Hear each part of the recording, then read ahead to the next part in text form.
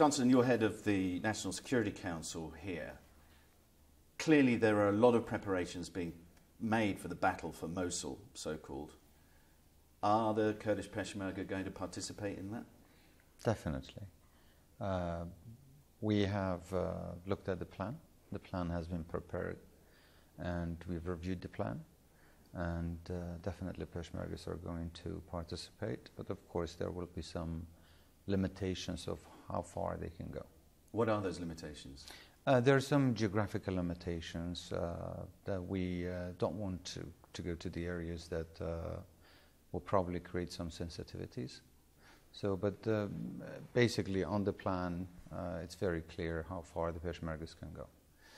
There are sensitivities in Mosul because of the cultural and ethnic sectarian makeup of that city. True. One of those sensitivities is that the Shia militias from Iraq may be part of this battle plan. Mm-hmm. What assurances do you have that that won't be the case? See, you're right. I mean, these sensitivities have to be taken into consideration. The components of Mosul is very mixed. You have very different people of different backgrounds, ethnic groups, religious groups. So you have to be considerate of how comfortable these people are going to be with the incoming liberating force. Some of the forces that are not well accepted by the local communities must not try to get into the city, basically to not irritate the population or to not push them to collaborate with ISIS. Do you believe them? I have no reason not to believe them. Has the Peshmerga been given the resources it needs to be an effective partner?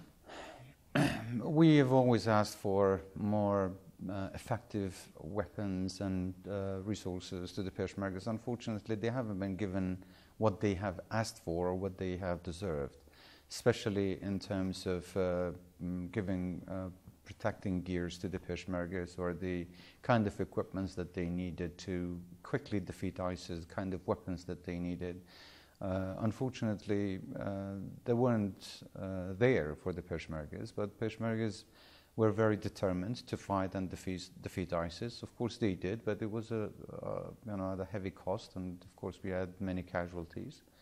Of course, with more adequate, better equipments, our casualties would have been much less, and I think the enemy would have been defeated much quicker.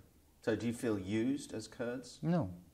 We don't feel used, but we feel as part of this coalition against terrorism that the international community should have had more or felt more responsible to providing what the Peshmergas needed, as the Peshmergas are fighting not only for their own cause but on behalf of the rest of the world. Why do you think they've been so reluctant to help?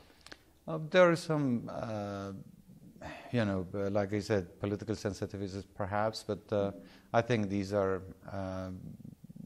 they shouldn't have been used as an excuse, because this is a war against terror. And terror is a problem that the whole world is facing. Not helping the Peshmergas to the extent that they needed to be supported, for whatever excuse or reasons they might come up with, I think is not fair or not logical to be correct. However, we do understand that perhaps there are some regional players that may not be very happy and satisfied with the kind of weapons that Peshmergas receive, as they think that the strength of Peshmerga is not in their best interest, which again, I would definitely argue that that's not the correct calculation of how things are, because the strength of Peshmergas here, the strength of Kurdistan definitely is going to help not only Iraq but the entire region. When you say regional players, do you mean predominantly Turkey and to a lesser extent Iran? I don't want to name any country, but basically the regional players are very obvious, in all the countries that are here. And what preparations are you making for what some people have warned could be a humanitarian catastrophe? We have talked to the UN, we've talked to the coalition forces, we have talked to Baghdad, of course, and here in the KRG we've done all we can. So far, you know that we are hosting about 2 million IDPs and refugees from the rest of Iraq and also from Syria.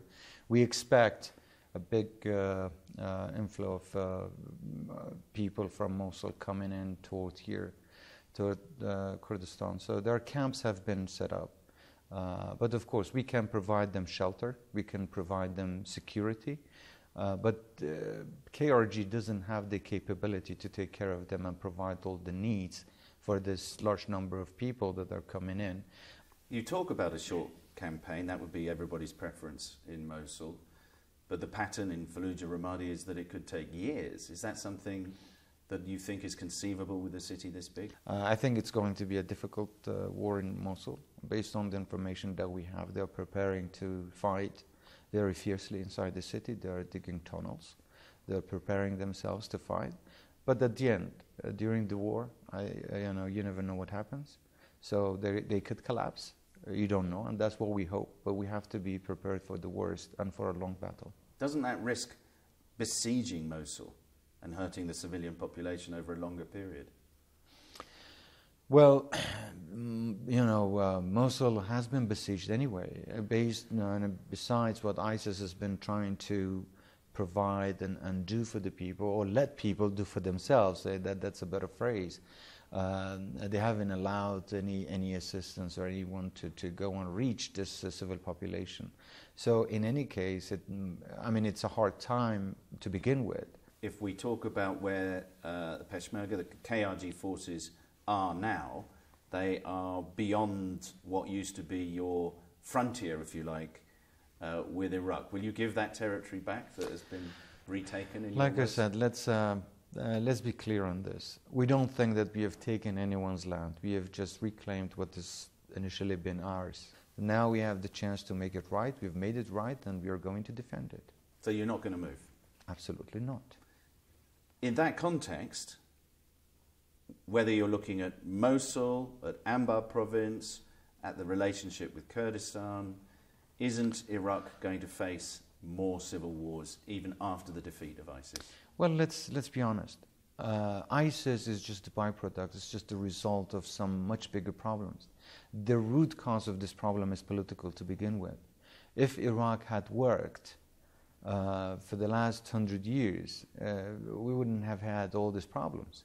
It didn't work. It has never been peaceful or safe, not for their own people or the neighbors. So the mistakes have been made in the past, and now it's time for the world to realize that there is the time to look for new approaches, for new solutions. If things are not approached that way? Then expect problems to continue. Expect terrorist organizations like ISIS to emerge again. Remember, before ISIS there was Al-Qaeda.